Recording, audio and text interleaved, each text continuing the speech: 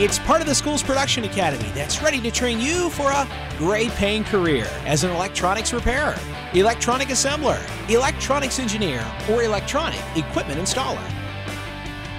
It's about leading you towards certification. It's a program that focuses on audio and digital electronics and robotics as you gain an understanding of electric components, DC and AC circuits, and much more.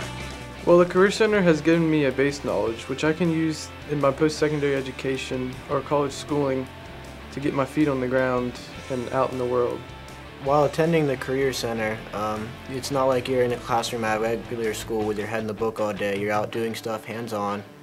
And also, if you already know what you want to do, it's an easy way to get your basic training and get you ready for the world of work.